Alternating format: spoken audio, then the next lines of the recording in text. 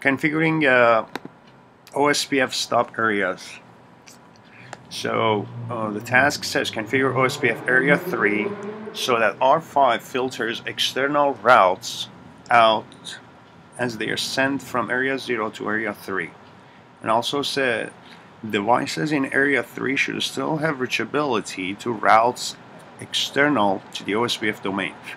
So that means it only wants us to configure the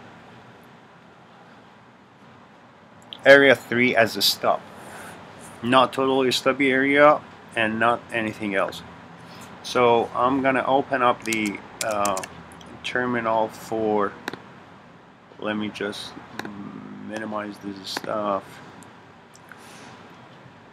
R5. Okay, this is R5, and I have 155. This is in area 3, as this guy says area 2. Well, here I made a mistake and I just swapped the areas. So here area 3 is area 2. So I go under the OSPF process and I say area 2 question mark, and I need this guy, specify the stub area. And as we know, the configuration, stub configuration is a symmetric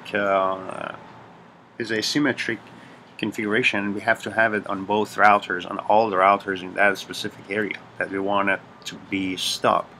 So now, as you'll see, the area, the adjacency, is forced to reset and go down, and it will stay to reset until it will stay down until we configure the other side too. And then if I do show IP OSPF neighbor, you'll see that this guy with switch 2 is still down. So I'm gonna bring up switch 2, and here if I do show IP OSPF neighbor, as you see, we don't have actually this. Yes, now it's expired. So now I'm gonna go on the under the OSPF process and say area 2 stub, and yes, now everything is up. Just ignore this. I have to find out what is wrong with that. So now if I do to show IP OSPF neighbor, yes, this is down, but this one, that's the neighbor adjacency with switch 4, is down because we configured the OSPF for we configured the stop for the whole area 2. That means it's that the route, the switch 4 is in area 2 also, so we have to go to switch 4 and do the same thing.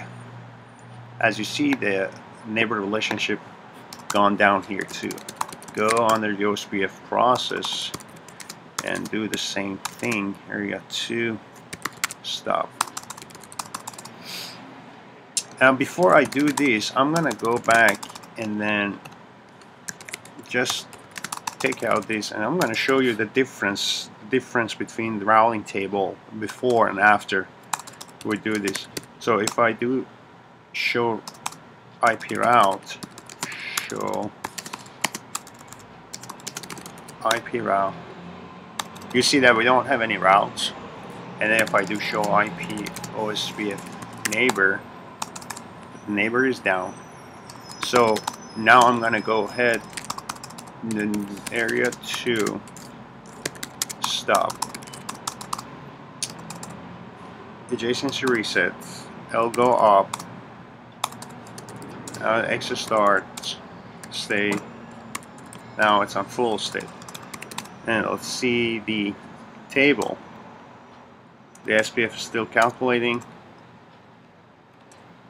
Still calculating.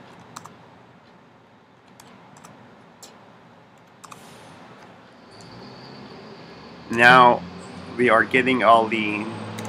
So you notice that the stub configuration will let the LSA type 3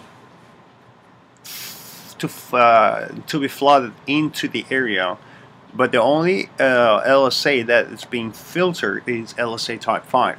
So as you see here, we don't see any external route, right? Like if I come to here to router 5 and do show IP route, you see we have E2, that means external type 2 route. And if I do show IP OSPF database,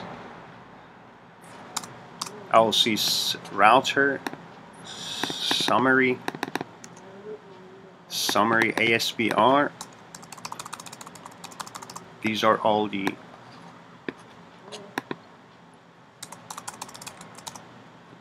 and here I have summary link. This is type 5 LSA. That's the external. But here on switch 4, if I do show IP OSPF database, I will not see any type 5. They're all only router LSA, network summary LSA. This is network LSA type 2 and this is type 3 LSA.